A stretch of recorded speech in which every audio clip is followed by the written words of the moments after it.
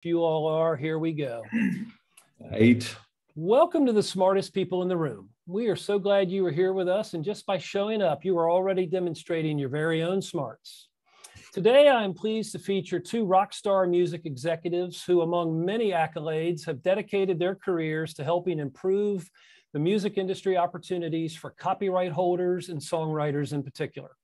I promise you will leave today smarter and more inspired than you arrived. Before we get started, please let me take care of some business. First, to the audience, please feel free to introduce yourselves in the chat window.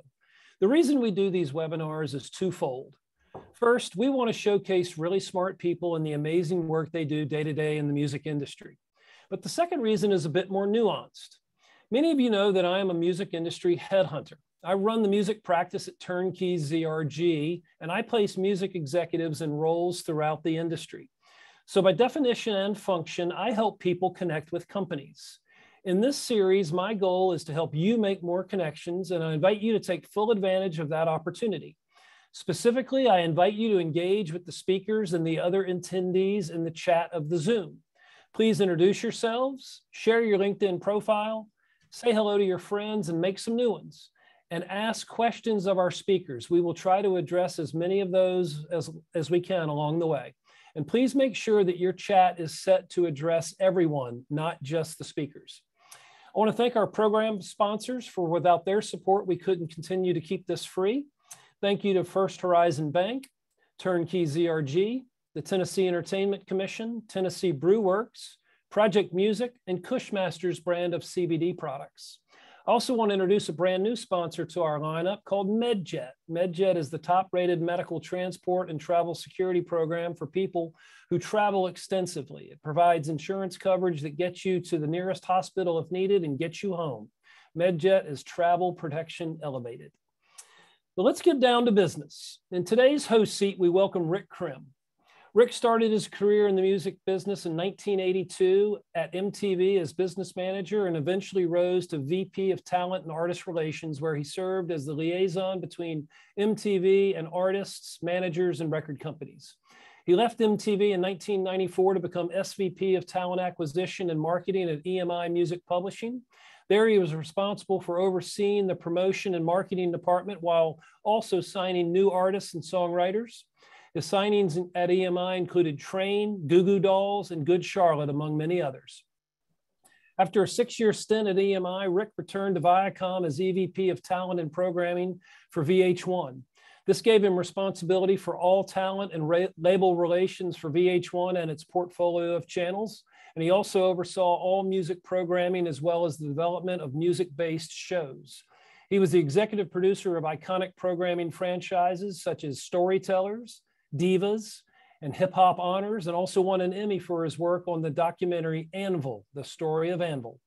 Rick joined Republic Records in 2014 in the newly created position of EVP of Artist Development, but his tenure there was interrupted by the opportunity to go back into music publishing, and he joined Sony ATV Music Publishing in early 2015 as co-president of the US, where he led the company's A&R operations in LA, reunited him with legendary music publishing executive Martin Bandier, whom he worked for at EMI. Upon leaving Sony in 2019, Rick started his own company, Krim Music and Media, and has been working in a variety of areas, including documentaries, live events, artist management, music publishing, and more. In addition, he is partner in the Black Squirrel, the family office's activities of Metallica and those close to the band, looking for opportunities in music and technology. Welcome, Rick. So glad to have you here. Happy to be here, Tom. Thank you. And joining Rick as today's special guest is Jeff Price. Jeff is one of the music industry's most successful and disruptive innovators. He has built and sold several companies in different areas of the music industry. He's currently the founder and CEO of Word Collections. Word Collections is a global copyright administration company for publishers, songwriters, authors, and spoken word comedians. Its lead investors include many A-listers in the music industry, which I will not name here. In 2013, Jeff launched Audium. Audium is a digital rights reproduction collection agency for publishers and songwriters. Audium was bought by SOCAN in 2016 and recently sold to CSAC / Harry Fox and Associates. In 2006, Jeff launched TuneCore, thus changing the global music industry by commoditizing and democratizing it for indie artists. He was CEO of TuneCore for 7 years. TuneCore itself was also acquired by Believe Digital in 2015. In 1990, Jeff co-founded and was GM and president of the New York-based independent record label Spin Art Records and spent 17 years there. Along the way, Jeff has worked tirelessly on behalf of copyright holders in a few other ways. For instance, he identified Spotify's infringement of copyright and put together the class and multiple direct action lawsuits against Spotify. He was asked by the MMA co-sponsor Hakeem Jeffries to mark up the bill and provide information to Senator Dianne Feinstein's legislative aid. He was also one of the 14 board members of the AMLC, an entity that submitted itself for designation as the MLC under the Music Modernization Act. In 2019, he testified to the Canadian House of Commons Standing Committee on Industry, Science, Technology, in view of its forthcoming study called the Statutory Review of Copyright Act. And with that, ladies and gentlemen, please allow me to welcome Rick and Jeff to the smartest people in the room. Please take it away, Rick. Thanks, Tom. Pleasure to be here. Hey, Jeff. I'm still trying to figure out how I finagled you to do this. No, I'm thrilled. As I said before, I consider myself should be on the luckiest people in the room, having been able to do this for so long.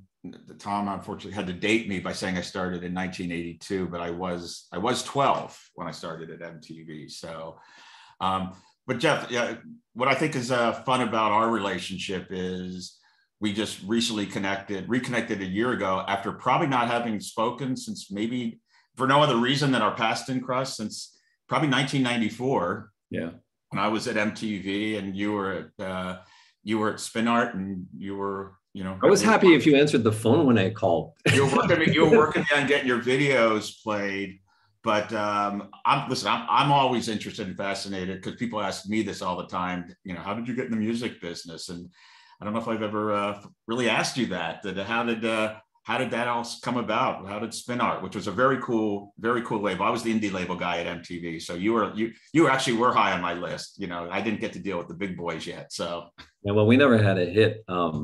Box above our weight, but never had a hit. By the way, you got the black T-shirt memo, so that's good, right? And the other thing, I want MedJet. I don't know anything about that company. That's one of your sponsors, Tom, but I want a jet sitting there waiting to fly me somewhere in the event I have a medical emergency. That would be effing awesome. All right. I just want to say that because that sounded cool. I'm fascinated, Rick, too, man. How the hell did you end up head of talent at VH1 MTV? That's insane. And I wasn't kidding. I still, after hearing your background, how the hell did I get you to do this with me? So, that being said, I graduated, college with a degree in sociology, which is perfect for waiting tables. And that is exactly what I did while starting my own business, selling personalized children's books out of a kiosk. It was my own little franchise thing. And my high school friend, Joel, wanted to release in 1990 a CD of these indie rock bands that we were really into from the DC area. I went to 8 schools over my 12 years and ended up 10th, 11th, 12th grade in Washington, DC, which was a burgeoning scene for indie rock, punk, et cetera. And we walked around to Velocity Girl and Suddenly Tammy and, oh God, Small Factory and Lois Mafio and it's got a good little list. And ultimately asked them, can we release you on a CD? Remember, 1989, 1990, CDs were still, they weren't the dominant format. They were still up and coming and everyone was rebuying their stuff from vinyl to CD. So a lot of this music still had never come out on a CD. And Joel said yes. And I quit my day job that I didn't have. I was actually an intern on a film called No Telling, which is being shot in Woodstock, New York, with Rachel Horovitz as the executive, was the producer. She went on to produce Moneyball, amongst other things. And her brother is Adam Horovitz, who's King Ad Rock in the Beastie Boys, who I'm related to through my father's wife of 40 years. So Israel and Adam, they're like relatives. I remember when Adam was in the Young and the Useless, his punk band before the Beastie Boys, and came in with that vinyl 7-inch single of My Bonnie Lies Over the Ocean. And I think I still actually have it. Anyway, way off topic. So I asked Joel if I could help him release the CD, and that's how Spin Art Records was born. I began running the label out of my apartment in Lancaster, Pennsylvania, where I was living after college, Franklin and Marshall, just because I ended up there.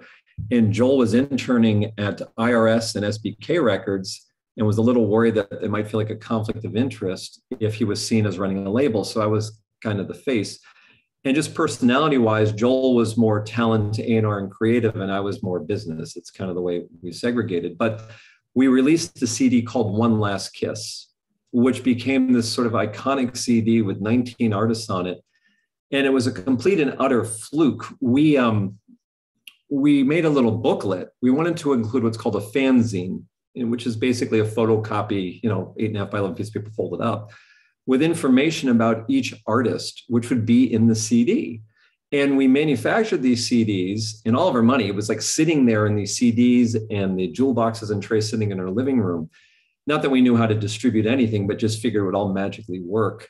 And the bands hadn't gotten us all their information in regard to the fanzine. So we've manufactured the CDs, inserted them together to save a nickel per unit on the insertion fees, right? And started calling up places. And I think I mailed like 4 or 5 copies out. I sent 1 copy to Spin Magazine, 1 to the Washington Post, Alternative Press, which was around then. And that was about it. And lo and behold, we ended up with a full page, like the entire page in the arts and leisure section of the Washington Post on the CD. And then Spin Magazine came out with this full page on it. And all of a sudden, it became the flavor of the month. And I began receiving inbound phone calls from A&R people at major record labels. Now, remember, this is around the time where Nirvana hit, right? And so for the first time, we had alternative and non-mainstream rock and indie rock bands crossing over into top 40, which was bizarre, right? Top 40 was Boyz II Men. It wasn't Nirvana. So this weird thing happened, and the majors now were looking at indie labels as these feeder A&R sources to provide them the next Nirvana, right? So all of a sudden, we got these inbound phone calls from major labels asking for copies of the CD, and I would say, well, sure, it's available for $10. And they're like, no, don't you understand? I'm Billy Bag of Donuts with blah, blah, A&R. And I'm like, great, then you can afford the $10. So it kind of gave us a little bit of attitude, which somehow added to the mystique. And then the next thing you know, we ended up through a weird circus variety of events, which included this artist, Suddenly Tammy, opening for the London Suede on the first North American tour, which came because an attorney dropped dead in a CVS and moved to another law firm. And Gary Badley was friends with someone from ICM Fair Warning. And my brother ended up in London, and I just happened to drop off this. Anyway, wait, Deus Ex Machina. And I ended up in this meeting with a woman named Mary Gormley, who was an A&R person. I believe at the time she was at Geffen, and she had signed Jackal, amongst others. And Mary moved over to Columbia. David Kahn was the VP, I think, of Columbia Records. I believe, I don't think John Ingrassia became the president later on. Anyway, we just ended up in a label deal with Columbia Records because many of these artists on One Last Kiss, and then the subsequent releases we did, Suddenly Tammy, Lilies, Monsterland, Dam Builders, Small Factory, they all kept getting picked up by these indie labels or imprints, major labels or imprints of the majors. So we ended up in a label deal with Sony, with Don Einer, Michelle Anthony, David Kahn, Jim Dunbar, Mary Gormley, and they thought it was kind of fun that we were running the record label out of my bedroom on the Lower East Side of Manhattan. I was on the 3rd floor of a 3-story walk-up. I had 2 other roommates, both women, so it was like Three's Company, and the record label was in the bedroom. And so after we did this label deal, Columbia Records insisted that we get an office, because they didn't like calling into my bedroom where we had call waiting, right? And that was also the fax machine. And ultimately, we ended up getting an office at 580 Broadway, the corner of Houston and Prince Street in downtown Manhattan, which now real estate is through the roof. But that's sort of the background. And the deal with Columbia Records was you at Spin Art, you and Joel, can go release whoever you want. And they gave us a budget. Each time we signed an artist, I think, if our memory serves, it was like around, we had $10,000. And that was to record the album, manufacture the first 4,000 units, and do everything else. And we're like, yeah, great. So we just started releasing music we loved for the next 2 years. The idea of making money, and this is going to sound nuts, didn't occur to us. It was just, let's just release these artists that we love. And it was a trial by fire. Everything that I know, I learned by doing. Right. What was your biggest success at Spin Art? Like, what? I think the Apples in Stereo were the best-selling, highest profile artist that we had released. We never had commercial success. You know, we released Richard Thompson, Frank Black and the Catholics, Pixies album, did some Eels vinyl, but Clem Snide, Apples in Stereo, blah, blah, blah. But I don't think anyone sold over 40,000 copies of anything. But we always boxed above our weight. And today that would be platinum, I think. It'd be double diamond, yeah. But yeah, it was weird because we never had this commercial success, but we always had this perception that we were more than we were. And we got dropped by Sony after 2 years, right? And then we ended up in a label deal with Giant Records and Irving Azoff. And then that had some fun twists and turns. And then we ended up in a deal with Seymour Stein at Sire. All the legends you were associated with. As I stand in their shadows. Yeah. I mean, if I had this much of the success of them, it would have been great. But on the other hand, I wouldn't have gone down this trajectory, this path. So anyone that's upset with who I am and what I do, you can blame Seymour Stein, Irving Azoff, and Donnie Einer. And did we play any of your videos? Yeah, you know what, MT, so 120 minutes, you guys programmed from time to time. We did get airplay and you were more accessible. You know, it got very frustrating in the like 1994 or so. Commercial radio stopped taking the phone calls unless they were coming in from the indie promoters, which is very frustrating. But MTV in particular always did respond or interact and would provide play. So that was kind of cool. Yeah, anyway, we like the labels better than the indie promoters. There were a few indies in the video world, but slightly different. They had a different ethics code than the indies in the other worlds, so they were a little more straightforward. It was really frustrating. You know, I agree with you, but it drove me crazy because, you know, my job is to work on behalf of the people that have allowed me to market, promote, distribute, and it's frustrating when someone won't even take your phone call simply because your parent company isn't Warner or whatever it might be. And, you know, you have to fight and beg and borrow and steal and push and get creative. Anything you can do, anything you can think of in order to punch your way through just to get heard. And you think of all the gatekeeping, right? First, we have the A&R people, like the labels, of which I was one, where we would editorially decide what had value. You know, okay, we decide you, one band out of the teeming masses of tens of millions, you're the one that has value because we said so. And then we have to go to the gatekeepers at the retail stores, the buyers, right? If you can't get your music on the shelves, it can't get bought. So they editorially decide what goes there. And then you got to go and you got to get through the gatekeepers at the print magazines, right? Spin, Rolling Stone, Alternative Press, Option, Magnet. And you have to fight your way through there. Then you got to go fight your way through radio, college radio, AAA, alternative. And then you got to go fight your way through MTV. So there's just these layers and layers of gatekeepers that you have to. It is fun being a gatekeeper, by the way. It is. I'll bet it is, man. Well, here, let me give you the reason why. Look at everyone. Look at Rick's wall. Okay, look what's behind him. Now look what's behind my wall. Ready?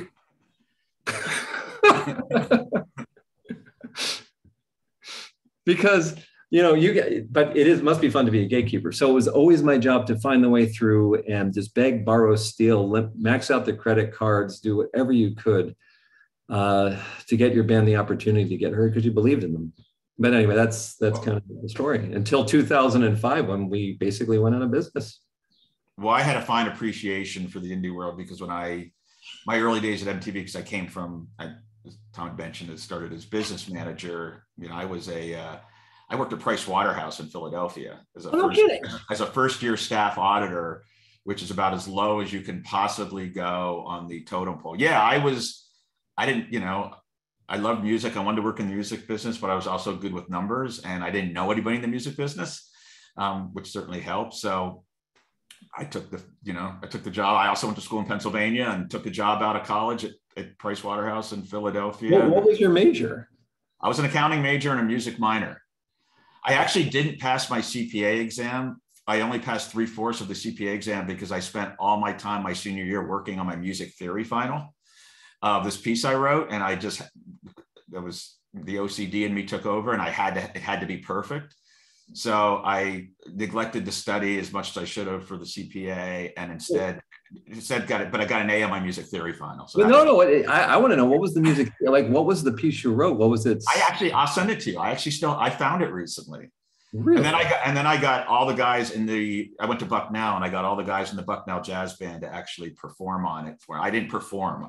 I actually wrote it. I was the composer, and then they performed on it for me. So you can literally like write sheet music. I mean, I don't know if I could anymore. I did back then. Wow.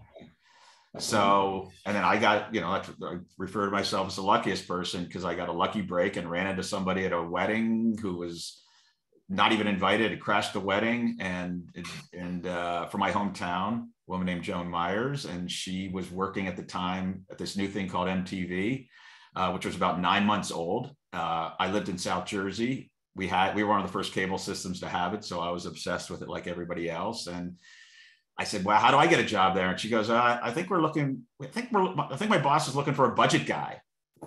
She didn't know, and I said, "Can you get me an interview?" And she did, and I went up to New York, and she introduced me to her boss, this legend named Les Garland, who was one of the early heads of MTV. He was the head of programming, and got a meeting with him and sat in a room, talked to him, and literally said, "Bud Meyer says you're cool. Let's do this."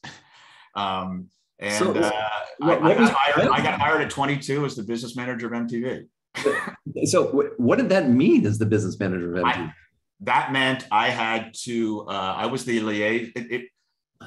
Technically, it meant I was the liaison between the programming people and corporate as far as budgets, tracking expenses, et cetera, et cetera.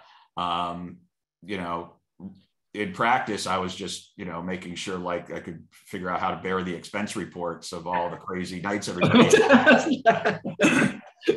As I used to joke, Les Garland, he was going to Barney's before there was a restaurant. He was putting in expenses at Barney's before there was a restaurant there. That's funny. So, it's because he had the time.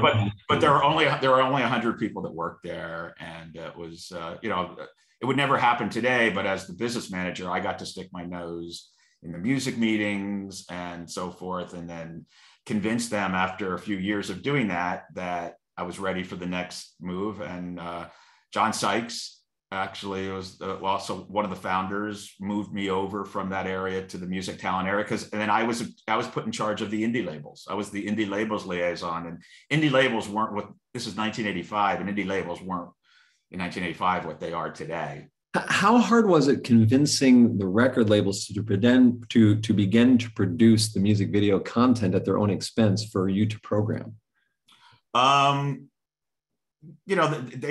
Interestingly, the UK labels were really at the forefront of that. They were doing that even before MTV really got going. It was the UK labels were much more receptive to it.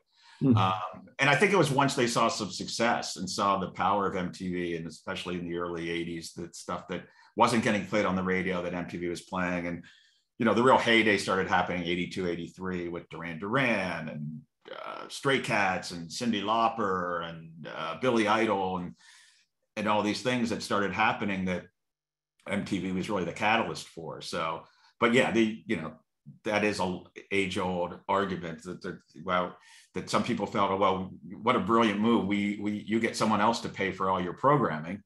But the reality, when MTV was at its height, it sold records. It was a catalyst. No argument. I mean, literally overnight bands would break. The reason we could play a video once or twice, and next thing you know, I have a gold record. It's fascinating too. That's the Facebook model, right? It's UGC content. It's not, they're not producing the content. Same thing with YouTube. But there is a one-to-one correlation, and I will attest to it, between airplay on MTV and music sales. You could, just like NPR, right? You get onto All Things Considered or Fresh Air or something, and you can see this correlation. And it was the same with MTV. That's fabulous. It must have been interesting at the major labels in the A&R and the marketing meetings to discuss, we got to do these music videos. What's the budget around it? And do we have the horse? And indie labels weren't making high, they didn't have the budgets. That the first two videos I actually got played on MTV were They Might Be Giants, Put Your Hand Inside the Puppet Head, which was on Bar None, and The Smithereens, Blood and Roses, which was on Enigma.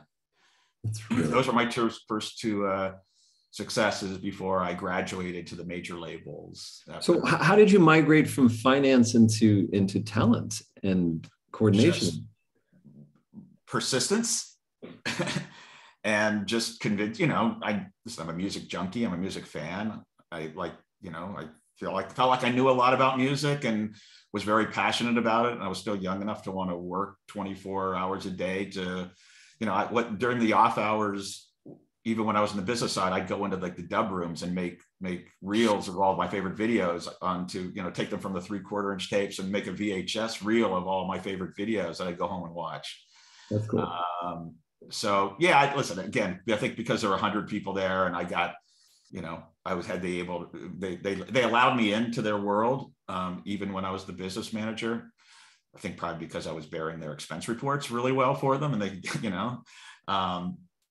but listen, it was an exciting time. And you have people like me calling you up, begging you to play something. No, listen, it was great. The years I was there was in my mind, the heyday of the first heyday of MTV. And I, talk about it now. I feel like I should be on a rocking chair on the front porch telling the kids about back in the old days when this channel played music videos all day long and you couldn't get them anywhere else. But it was an amazing time. It was I'll tell you, it's absolutely fascinating. And I think about it, and this is the way I think about it, which is in the history of the music industry, which is, as long as the dawn of man, there's this one short little time period in there, right? It's probably from, after the Beatles, where you have bands become mega superstars and then MTV comes up. And the MTV commercial radio time from like the early mid 80s through around getting into the 2000s, that was a very unique period of time with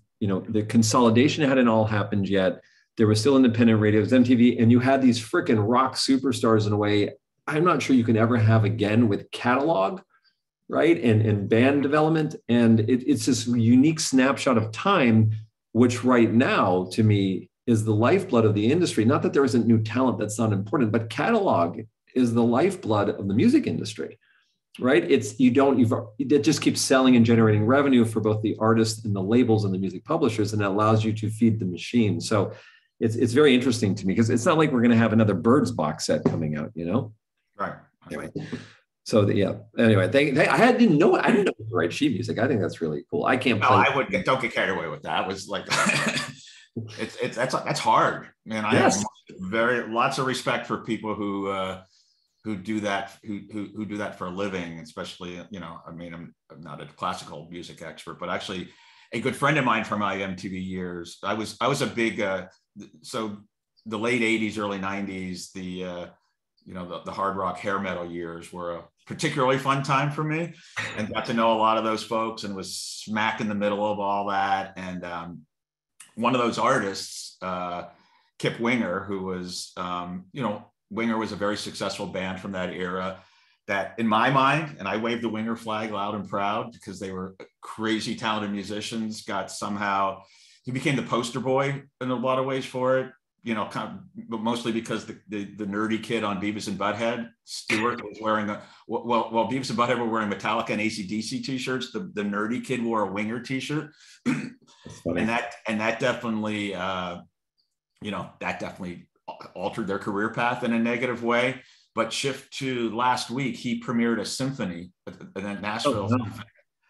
He got nominated for a Grammy for classical music a couple years ago, and last week his first symphony premiered in Nashville. I can't do that. So lots of my big brush. Lots of respect for that. So my brush with fame, I was working at the Hard Rock Cafe in New York City back in the old days when there was like one in Weston. Anyway, and Lou Reed was having a party and the Feelies were the opening band. And I got to boss Lou Reed and the Feelies table. And I was so excited. I got to take their sloppy ketchup-ridden napkin from them. And I was very excited. And one other quick way, here's the other anecdotal one. I was sitting in a deli on with my friend's freshman year of college, and U2 were playing at Madison Square Garden that night. And at the booth across me, there was Bono. And, and he was drawing something out on a napkin. And he left, and they ended up stiffing the deli on the check. And the waitress was like, "Where is this guy?" I'm like, "Well, we'll be at Madison Square Garden tonight." But my friend Ted stole the napkin, and it was a stage plan that Bono wrote out with, it said "Sea of Parters" on it. And he still has this napkin in this like hermetically sealed Ziploc bag. All right, there's my brush with fame stories. Amazing. So wait, so did TuneCore come after Spin Art? Or was there something? Oh, yeah. Okay. Oh, yeah. So TuneCore was necessity being the mother of invention. The record label, there were 4 of us. It was myself and Joel and usually 2 other, full-time people.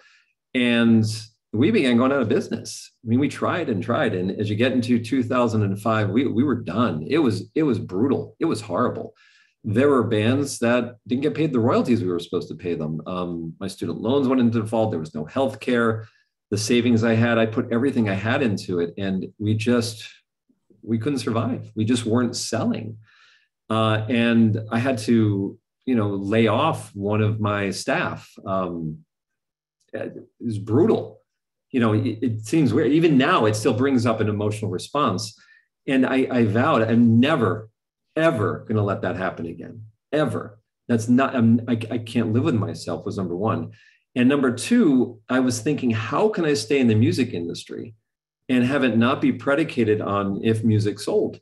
Because if I could figure that out, great, right? I realized the CD manufacturing and vinyl plants, they were getting paid regardless of if the vinyl or CD sold. The post office was getting the postage money. Kinko's was getting the photocopy money. The Jiffy Pack people, because they were still mailing CDs out there.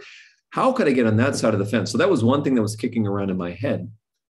And the other thing that was troubling me is new music distributors had come into existence because of digital, right? And so there was this massive paradigm shift. The physical world, right? You have a pick, pack, and ship warehouse, 100-foot high ceilings, little carts running around, filling in boxes, putting them on wooden pallets, shipping them out. Everything is on consignment at retail stores, can be returned at any time for a full refund. You had to buy your way onto the shelf of the store through cooperative advertising, paying like $2 a CD just to get the damn thing on the shelf, take the buyers out to dinner, blah, blah, blah. Up comes digital, right? So in 1996, I called this guy, Ken Goes, who was the manager at that time for Throwing Muses and the Pixies. And the reason I called him is we released this artist on Spin Art called Lotion, who I still adore to this day. I mean, I've rediscovered all their albums again, even though I never lost them. And the way I think about the world is typically you always start at a no, right? And what harm could there be in calling somebody? Because the worst thing that happens is you end up where you started. So I always just call. I don't care if it's a senator or a congressman or the president or CEO of a corporation or the manager for the Pixies. Why not? And I was trying to convince him to have the artist Lotion open for Frank Black, the lead singer of the Pixies, Charles Thompson, on a forthcoming tour. And while I was on the phone with Ken, he put me on hold and he came back and he said, "Well, that deal fell through." And I said, "What deal?" He said, "Well, we are no longer on Rick Rubin's Deaf American, we're free. And we have an album, Frank Black and the Catholics. And we had a deal with Stone Gossard from Pearl Jam through his record label. But we have done a deal with this company called Good Noise for our digital rights." Now, this was 1994, 1995. And they won't do a deal with us because we've splintered off the digital rights. And I didn't even know what that meant. I was like, "I'll do a deal with you." So that's how I ended up signing Frank Black. I just, life is timing, Rick, right? It's luck. But you make your luck. And the relevance of that is I got introduced to Gene Hoffman and Bob Cohn. So Gene Hoffman at the time was 20 and became the youngest CEO of a NASDAQ listed corporation. And Bob Cohn and his dad wrote Cohn on Music Licensing, this tome of a book all about music licensing. And they were the founders of a company called Good Noise, which became eMusic, which was the first online digital music service. And ultimately, they had the rights to Frank Black for digital. I had them for physical. And we just began working together. Ultimately, I became like employee number, I don't know, 5, 6 or something at Good Noise, which became eMusic, and helped them raise $120 million in these multiple rounds, and learned what a stock option was. And it's kind of where I got my chops in the digital. But that's the really important point, is I got my chops in digital there, kind of at its inception, about downloads from Bob Cohn, about mechanical royalties and how does all this work, right? So move forward in time, 2005, SpinArt's going out of business in a ball of flames. I'm trying to think how to get to the other side of the fence so I can make money without it being predicated on music sales. And I'm very frustrated because I've seen new entities pop up, right? Go back to 2005, an organization like The Orchard was charging a 30% distribution fee, right? Now, in order to distribute, because you could be a distributor now just with internet access and a contract. You didn't need to have that warehouse. You didn't need to have the income tracking and the finance department. And it really frustrated me. I just thought it was wrong. Why should you take a 30% distribution fee because you're a gatekeeper because you happen to have the contract with iTunes, right? You're moving a digital file from point A to point B, and that's kind of it. There's no co-ops. You're not taking the store owner out to dinner. You're not, buying the radio station guy a new washing machine to get Wilson Phillips in Florida played, whatever it might be. So I was having this visceral reaction, like that's just wrong, and those two concepts, I remember I was taking a shower. I remember the apartment, the time, everything. I said, you know what? I have this contract with iTunes. I have these contracts with Rhapsody, because SpinArt Records had done a deal with Ryco Distribution for the physical, but we had maintained our own digital rights because, frankly, I knew more about it than they did because of the eMusic experience. And I thought, you know what, why don't I just start distributing people's music and not make any judgment if it's good or bad, let them all in. And then I thought, you know what, why don't I just charge a flat fee for the service? They get all the money when the music sells. And they can cancel with us whenever they want. Keep your copyrights, get all the money. I'm FedEx. You pay a simple flat fee. And that was the idea for TuneCore. And I called up my friends, Gary and Peter. Now, they were living in North Attleboro, Massachusetts. Gary is a programmer, and he was working as a programming engineer for CVS Pharmacies. Peter was a savant with a piano, can hear anything once and instantly play it. And Peter was selling pianos at a Steinway store.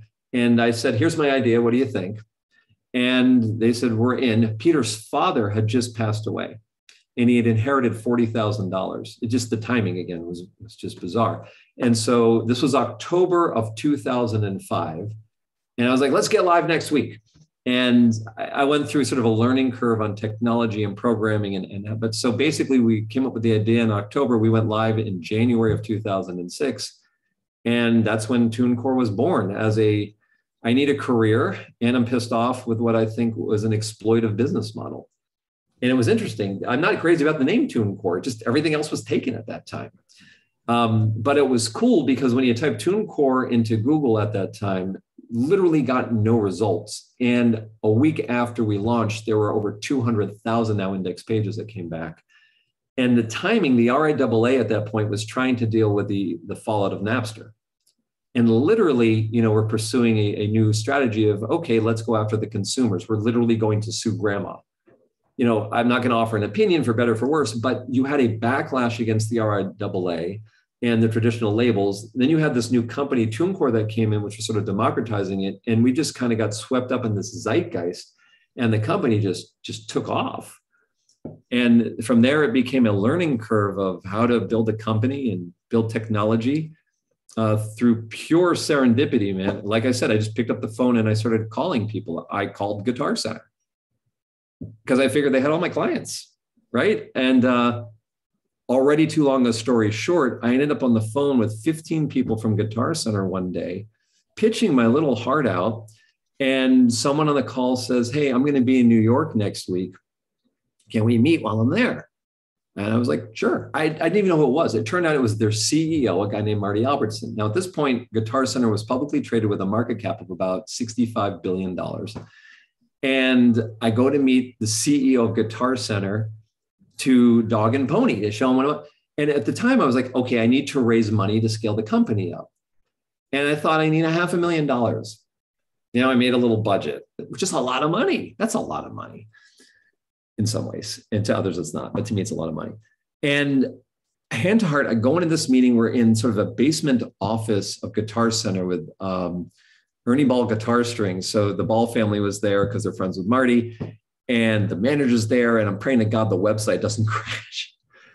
And Marty asks everyone to leave the room. And he says, okay, what are you looking for? I said, I'm looking to raise $500,000. He says, I'm in for $2 million. Tell me what I get. Hand to heart. I was like, okay. And I left and I called my advisor, financial advisor, a friend of mine named John Catterin. He was in the John Cate band and is a CPA, but also an auditor for Coopers and Lybrand. And I worked with him at eMusic, but he also is an active touring band and you should all listen to his music. Anyway, and so we put together a deal, and that was the A round of investment capital that came from Guitar Center. And with that, I was able to begin to hire more and scale up. But the real sort of intense education began with what we call the B round. So every time you raise money, it gets a new letter of the alphabet, right? The first money is the A round, the second money is the B round, and so forth and so on.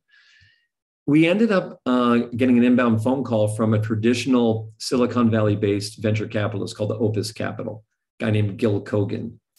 And they ended up saying, we want to invest in word collection. Excuse me, TuneCore. Sorry, in TuneCore. And there was another sort of pivotal moment. I remember this because remember, Guitar Center owned a significant portion of TuneCore at the time. And I believe Gil flew his private jet into the local airport by Guitar Center, and we were meeting in Guitar Center's office. And I'm watching these two titans of industry, right? Gil Kogan was at Lightspeed Capital. I think they had a $15 billion fund. Opus was his small fund of only $1 billion. And I'm watching these two guys talking about the company that I founded, right? And Gil says to me, I'm trying to raise $3 million. He's like, that's not enough money. Okay. He's like, yeah, you need to raise closer to $10 million. I mean, they're just spitting these numbers out. And I'm like, okay. He's like, yeah, because you need to scale up. This is what you're going to need. All right.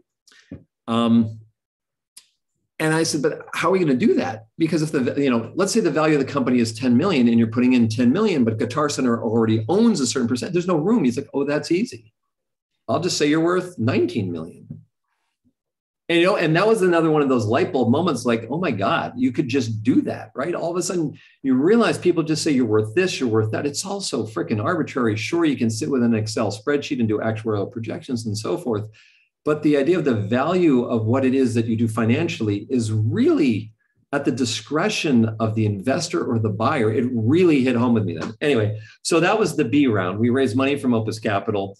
I learned a lot of how to scale a company. And that's where I met now my business partner, this guy named David Willen. And David came in through a corporate headhunter who I was adamantly against headhunters. Sorry, Tom. I know. Because I was like, I don't know, headhunter.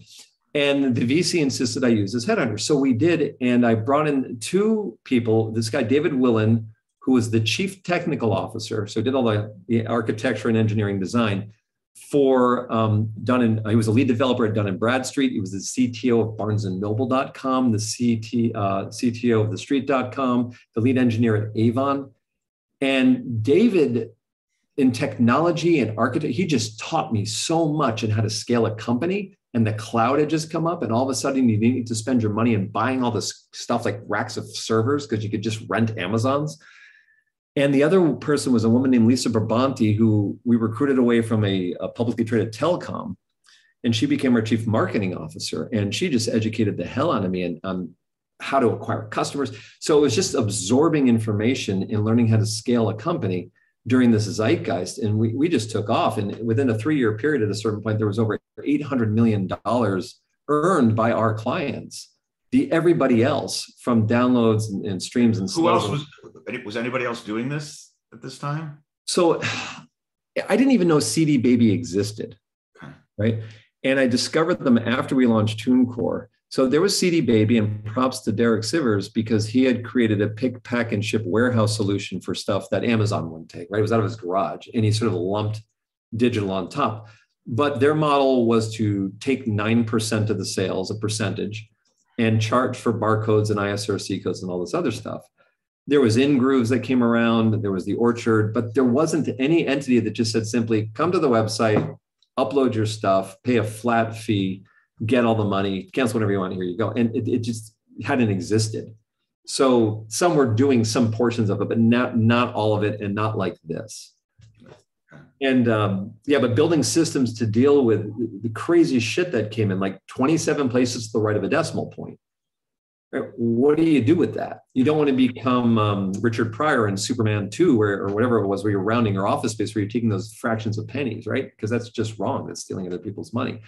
How do you deal with all this big data, mapping the information back to the client, creating audit trails to confirm everyone's getting paid properly? And then you have the crazy stuff happening, like here's two benchmark crazy things. One is we had this group of like 10 DJs out of the UK that created their own music, but it was primarily loops, beats, and samples. And they came to TuneCore and they distributed their albums into iTunes.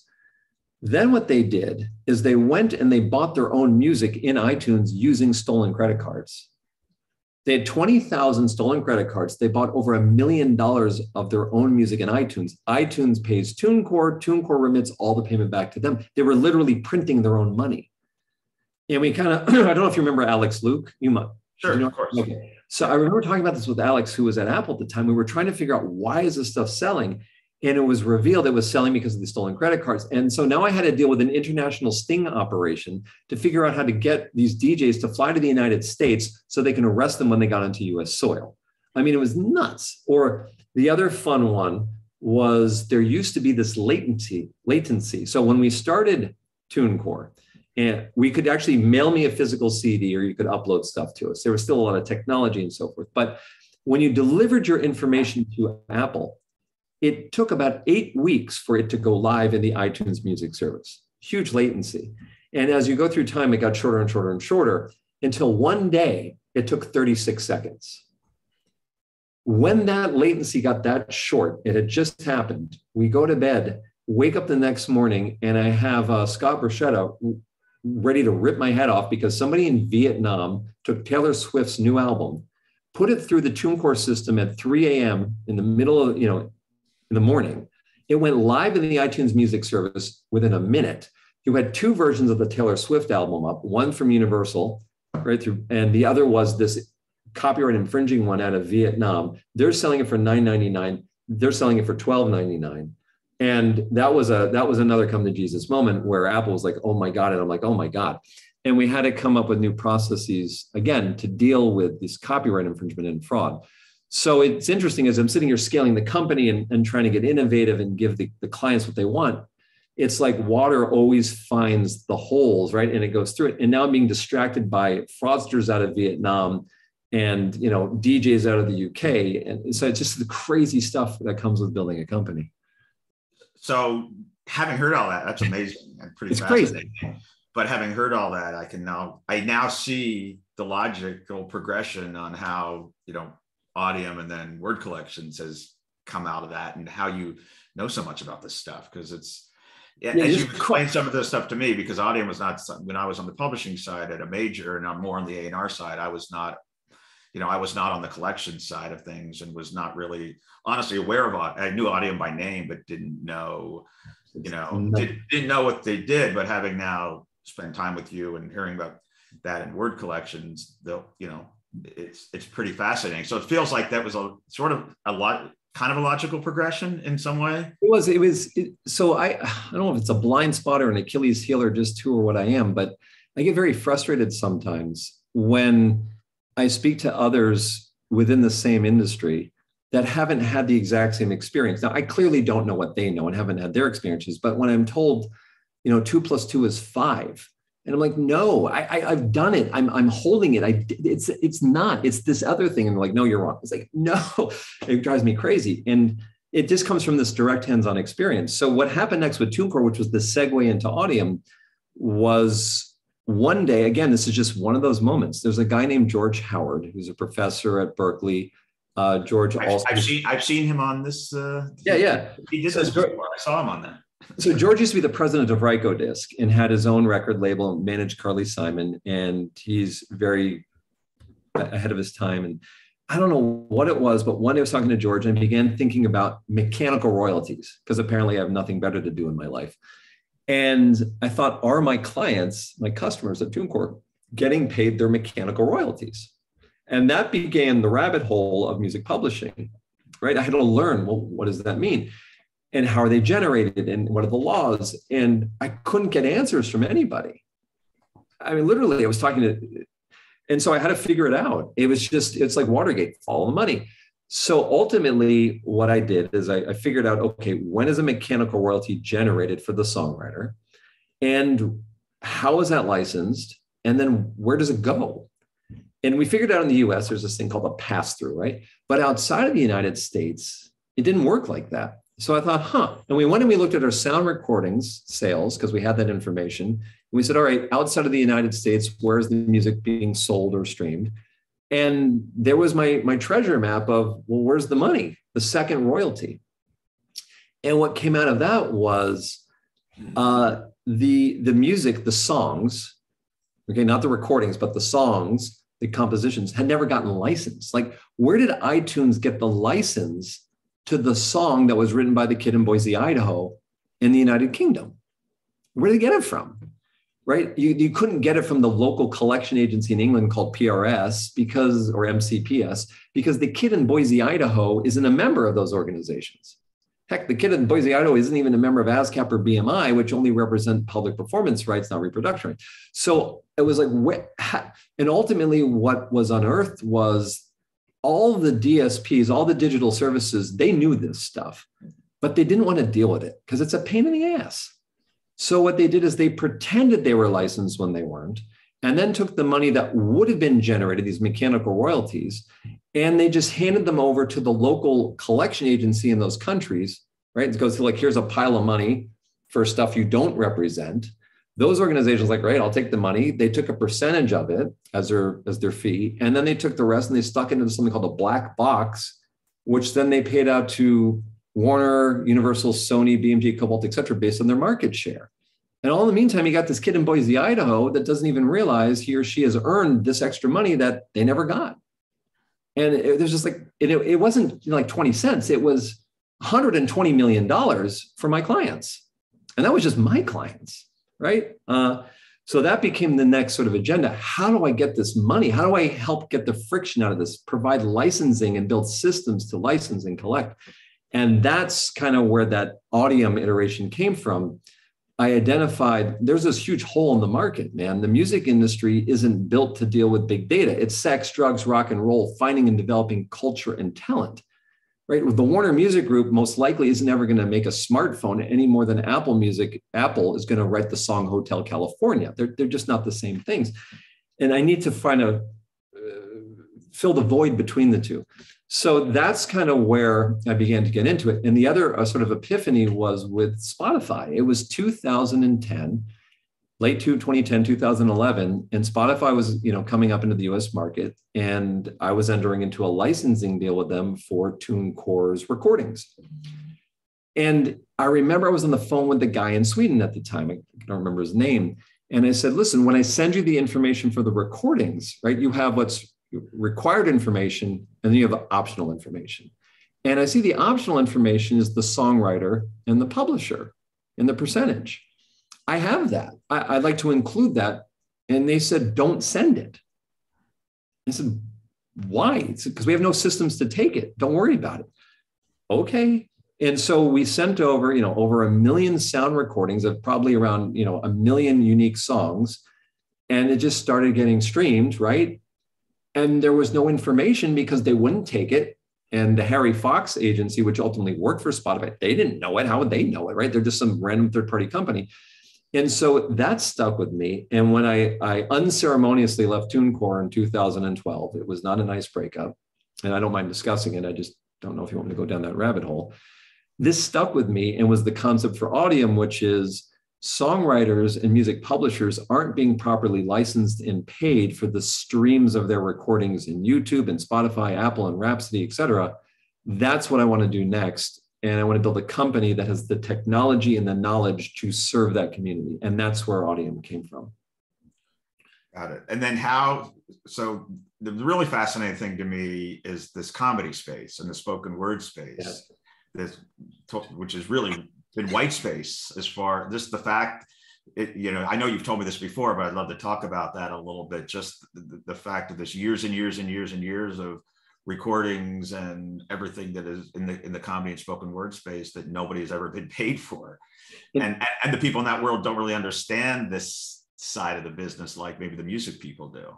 You're right. It was the same education process for me. So when at TuneCore, Cat Williams was using TuneCore for distribution of his comedy sound recordings, right? And so, hey, look at all this comedy stuff. And then there was all the major labels and their comedy stuff. Then we move over to songwriters and music. And holy crap, it's not that Spotify was licensed and then wasn't paying the royalties. They never got the license in the first place. And that then came the class action lawsuits, and then came the writing, blah, blah, blah, and building the systems to figure it out. So TuneCore got purchased by Believe Digital out of France. And then Audium got acquired by SOCAN out of Canada. And this is segueing into this, the third generation here company, word collections, or fourth with SpinArt. And when SOCAN acquired Audium, they made a decision a number of years later to sell it. And they wanted to sell it to HFA, CSAC, which I didn't want to be a part of. And I left the company. I told them I'd like to leave and how would they like me to do that? And ultimately they said, you're terminated, goodbye. Okay. I had a 12-month non-compete where I was not allowed to do music publishing administration. SOCAN threatened me. We're going to sue you if you help songwriters and publishers or whatever. So Bob Cohn, the old acquaintance from eMusic, and I had maintained a relationship. And I was talking to Bob, and Bob said, hey, I work with the George Carlin estate. And George Carlin isn't getting paid his public performance royalties for his literary works. And I thought, what does that mean? It took me a second. And I realized that just because Robin Williams says, reality, what a concept, as opposed to sings reality, what a concept, doesn't mean he doesn't have a copyright. It's the exact same copyright as music. It's in the same sentence of the regulatory copyright laws around the world. Music, spoken word, same copyright, same rights types, right? There's public performance, reproduction, distribution, digital transmission, derivatives, and public display. Right? Same rights types, same copyright, and it's being used by the same places in the same way. The difference is music has some regulatory infrastructure and at least some pipelines for licensing and collection. As flawed or as inefficient they might be, there's still something there. For spoken word, wait a second, there's nothing. Let's go back to George Carlin, 7 words you can't say on television, and compare that to Whitney Houston singing I Will Always Love You, right? So Sirius XM, Pandora, digital radio. Let's stick with digital radio. They go and they broadcast, they play I Will Always Love You as recorded by Whitney Houston for Arista Records. It's digital radio. Well, there's a payment made to Arista Records and to Whitney Houston for the recording because it's digital radio in the United States. AM, FM radio, you don't get that. Digital, you do. And then Dolly Parton wrote the lyric and the melody, right? And Sirius XM, Pandora get a license for Dolly Parton through a performing rights organization, a PRO, ASCAP, BMI, CSAC. Oh, wait. She should get in the Rock and Roll Hall of Fame for that, don't you think? I do. In and of itself, that is the reason. Just saying. Anyway, go ahead. So they got the record labels getting paid, and then Dolly Parton's getting paid, but Dolly Parton's going from the radio station to the PRO to Dolly Parton, right? Because Sirius XM Pandora enter into a blanket license with the PRO. Hey, I would like to get a license to everyone and all the songs you represent. Okay, what happens if you're George Carlin? You're not music. You're not a member of ASCAP, BMI, CSAC, or GMR. Now, Sirius XM, Pandora have a comedy station. 2011, Pandora made a public announcement. We're going to do an IPO. We're going to try to raise $100 million. And before we do that, we're launching this whole comedy initiative because we think that will bolster listenership. It'll be better for the company. And we're going to use these recordings of comedians to broadcast and pay, get licenses and make payments. because it'll benefit our company. We'll make $100 million on the IPO, and then we're going to sell our company eventually to SiriusXM for over $2 billion. Totally fine with all of that. The problem is, where did they get the license for George Carlin from? Okay, for the recording, 1972, Class Clown, Atlantic Records, George Carlin records that album. Atlantic controls the recording, right? Pandora, SiriusXM are paying the money to an organization called Sound Exchange or the direct licensing, but the record label and George Carlin as the performer are getting paid. But over here, there we go. Here's Dolly Parton. Okay, now replace Dolly Parton with George Carlin. George Carlin's not a member of CSAC, BMI, CSAC, GMR. Where did they get the public performance license from? They didn't. That's copyright infringement, right? And Pandora in particular was aware of this because in their own Security and Exchange Commission's filings, they're called 10K filings, which discuss risk for people that want to buy their stock. They literally put in a section about between 2011 and 2018, every single year in these filings, they said, we have risk because we're broadcasting spoken word comedy, but we haven't secured the literary work license for public performance. So when you speak something as opposed to sing it, it's called the literary work. When you sing it, it's a musical composition, just the terminology. So they were aware of it, right? They knew they didn't have the freaking license. They knew they wanted to make $100 million and then sell themselves for $2 billion. Screw it. We'll just infringe on the copyright. We won't deal with the fact that we need to get that license. We won't be making any payments. And the end result is it's not just Pandora, right? It's Spotify, it's Apple Music, it's Amazon, it's YouTube, it's everything. It's global, right? Over the last 8 years, anytime there's been a broadcast or an interactive stream or a YouTube stream, whatever, where did these entities get the license for that second copyright, the underlying literary work, for the right to use it? In most cases, they just didn't. And there's over 1 trillion, that's with a T, streams broadcast in the last just 8 years, which would have generated over $1 billion in royalties if you use the music royalties as a that never got paid. So there's this huge pile of money that's never been paid. And in some cases, the streaming services are saying, hey, that's the responsibility of the record label. And the record label saying, no, that's the responsibility of the streaming service. And between the two, it's just huge piles of money. So when Bob Cohn approached me, I'm like, yeah, let me help you with that because I have a non-compete for the next 12 months. But I knew that the systems that I needed to build and the people that I would work with and the people using it, it was all the same as music. So this allowed me to build a company, which after a year, I thought, you know what? We now can also do music. So now we simultaneously represent the Richard Pryor estate and the Robin Williams estate, the George Carlin estate and Margaret Cho and Louis Anderson and Jim Brewer and Ron White and Bill Engvall and Bill Hicks, keep going down the list. We're the only entity on the planet where these services can come to get a license to use their literary works, right? And we also simultaneously represent Metallica Creeping Death for their music catalog, and Jason Mraz and the Songwriters Guild of America, and St. Nicholas, which is Holly Jolly Christmas, and Rudolph the Red-Nosed Reindeer, and John Cleary, and lots of other songwriters. So it's basically global copyright administration all in one spot. I'm not a publishing administrator. I work for them, and I'm a global copyright administration company. It's like pan-European licensing, only it's pan-global licensing. Spotify, et cetera, if you want to use the stuff, it's great. We'll issue you a license, you pay us back directly, and the end result of that is 40% more money on the music side, 12 months faster for digital, and for the spoken word, they've never been paid before, right? There's been resistance to paying the spoken word people because the money's got to come from somewhere. The end result is 6 of the clients that I work for, members of Word Collection, have sued Pandora for willful copyright infringement.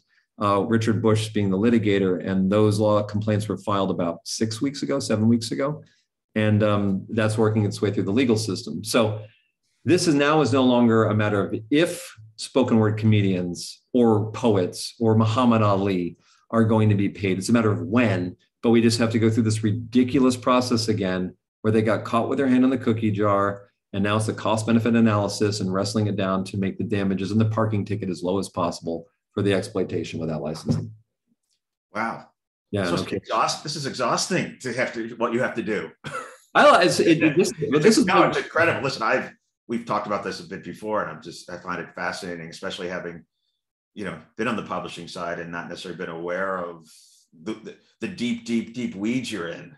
Oh, it's crazy. Well, this is my song, right? This is, I don't have the musical talent. This is my song. But what drives me crazy is, you know, I'm aware of the reputation I have out in the industry, and some of it, in my opinion, is unfounded, but it is what it is. You know, my philosophy is real simple. If you want to use someone's stuff, it's totally fine. Just get their permission. It's a license. Pay a commensurate royalty, and the entity that earned the money should get paid the money. That's my radical position. And I get very, very frustrated with the concept of failure is okay. Screw it. We don't have to figure out who we have to pay. We'll just have big sloshes of black box money that we'll just allocate out randomly. We can do better than that. Come on. Are we really that's acceptable that we can't build systems to make sure Sony gets paid for Sony stuff, Universal gets paid for Universal stuff, and the kid in the bedroom in Boise, Idaho gets paid for his stuff? We really can't fix this problem. We're turning making a business model out of inefficiency and saying, screw it, we'll just take people's money and hand it to those that didn't earn it. Come on, we can do better than that. And that's where I get very frustrated and indignant. It's like, I can't believe I have to have this fight. Shouldn't we just pay the people their money? Well, I love your passion, and your no, it's true. It's because it's complicated and it's tough, but anyway, thanks for letting me ramble on. What's that? So thank you for letting me ramble on about it for so long. And you know, honestly, it's very therapeutic to some degree. You know, I'll send you a bill. I'll send you a bill for it all. I want the jet met thing again. Tom, how are we doing here, Tom? How are we doing on time? Sorry, I had to unmute myself. From the chatter in the chat room, they want a second session because there's so much more to unpeel here. We are over time for today, and out of respect for everyone's time, none the least of which is yours, Rick and Jeff, I would like to hit the pause button today and get a commitment from you guys to come back for part 2 at some point in the near future. There's plenty of people that say I should be committed, so I'm in. No, I mean, Jeff, you've proven my point here today. You are the smartest guy in the room. And please. I appreciate I won't argue with that. Well, and you have been a very disruptive force in the music industry, and I would suggest for the better. There's some people out there that would debate me on that, but the fact is you have been tirelessly working for copyright owners to be properly paid for a long time, and I thank you for that. Hats off to you, man. Kind of insane. Well, you know, I wouldn't have a career if not for people with musical or creative talent. So I'm grateful that they give me the opportunity to work for them, to be perfectly blunt. Me too, in a totally different way.